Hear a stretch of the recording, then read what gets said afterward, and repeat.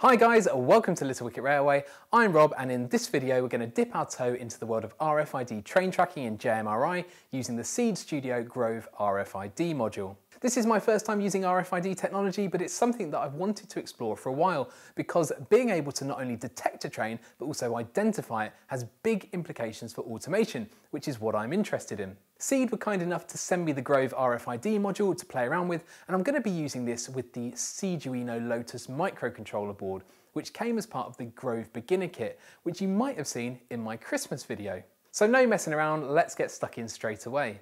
Here's my test setup. I've got the RFID module plugged into the D2 connection on the Arduino Lotus, and I've placed the aerial under this stretch of track. The Arduino Lotus, which is an Arduino based board, is connected to my computer using the USB cable. Let's go onto the Seed wiki pages, look up the module and scroll down to find the example code. Copy this into the Arduino IDE. Hit verify and you might find that you get some errors like this.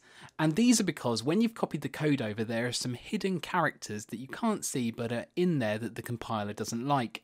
The compiler will highlight these lines, you just need to go through and delete what looks to be a space. Once you've done that, upload it to the board and open up the serial monitor.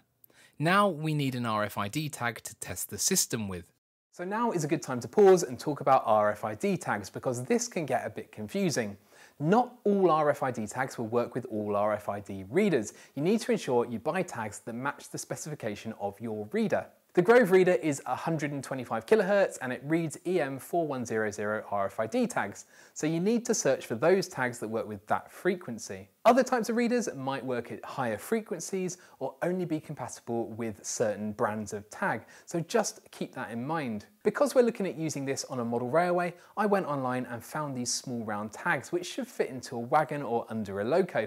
They're 25mm in diameter and they're cheap, costing £2.75 for a pack of 5. There were smaller options, but these were more expensive and I'm a cheapskate. Okay, so let's move this down over the aerial and we can see that the tag has been picked up when it was about 5 to 7 centimetres above the aerial. So now let's drop this into a wagon where it could be hidden under a coal load or something like that. It should easily be in range. Let's move it over the aerial and see if it's detected. And there it is. Now let's close the serial connection and see if we can get this to work with JMRI. I've got the latest stable version of JMRI installed, and if we open it up, go to Preferences and set up a new RFID connection. Select Direct Serial Connection. The serial port for our board is COM9. We'll leave the adapter as generic standalone, and in the connection protocol, JMRI have handily included Seed Studio, which sounds promising. The connection prefix is F and the connection name is RFID. Save that and restart JMRI. Now in JMRI, go to Tables and select ID tags. Let's run the tag over the aerial again and we can see that the tag has been picked up in JMRI. In the username box we can add the name of the wagon that this is attached to, so we'll put in Bestwood. If we go to the sensors table, we can also see that a new sensor has automatically been created for the reader called FS1, and this is active when the tag is present. The other thing that's automatically been created is a reporter. When the tag is over the aerial, the reporter holds the tag number and the username. Now let's go into the layout editor, create a couple of end bumpers and join these together with a stretch of track. Right click, edit the track and add a block. The block occupancy sensor can be the RFID reader sensor, and under the reporter section we'll select the RFID reader as the reporter and tick the use current report from the reporter as the value for the block. Then we need to add the block contents onto the layout. So now we can see that when the tag is over the RFID reader, the block shows as occupied and the name of the wagon appears next to it. So that was pretty successful. The main thing that impressed me was how easy it was to set up, and hopefully it's giving you a taste of what's possible. If you wanted to give this a go yourself, then the Grove Seed Studio RFID modules can be bought direct from Seed or from the likes of Rapid Online, the Pi Hut, RS Online, robotshop.com, etc.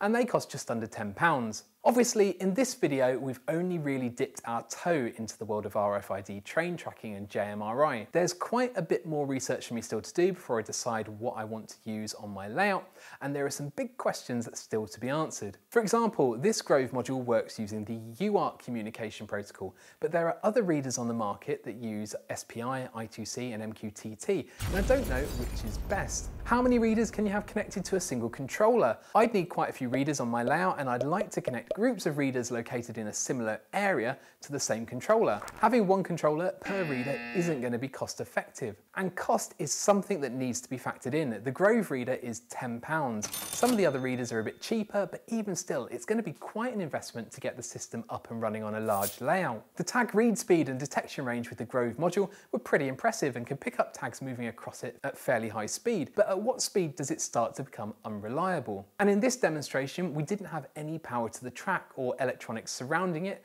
and the area was just under the track. How would a DCC signal impact detection, and what if the reader was below a base board? What about if we had multiple readers next to each other on parallel tracks? Would there be any crossover detection? The Grove reader seems to be pretty accurate and only picks up tags that are directly over it, which is reassuring. And if we still wanted to use automation tools such as Dispatcher in JMRI, how does this interact with the RFID detection? So yeah, plenty of questions there and still some way off building my own system. There are of course some off-the-shelf options to consider. For example, a company called Starfish Rail started selling a pre-built system recently, and Merg are in the process of updating their offering. Maybe paying a bit more for a tried and tested system to save time and hassle of developing your own is sometimes worth it. I'll let you know what I decide, but for now this is going on the back burner because whilst I enjoy looking at the technology, I need to get on with my build, and this is something that can be fitted later. If you found this video useful, then please give it a like and subscribe to the channel. Thanks to my channel members and patrons for supporting this research, it's very much appreciated. That's it for this video, thanks for watching, and I will hopefully see you again soon.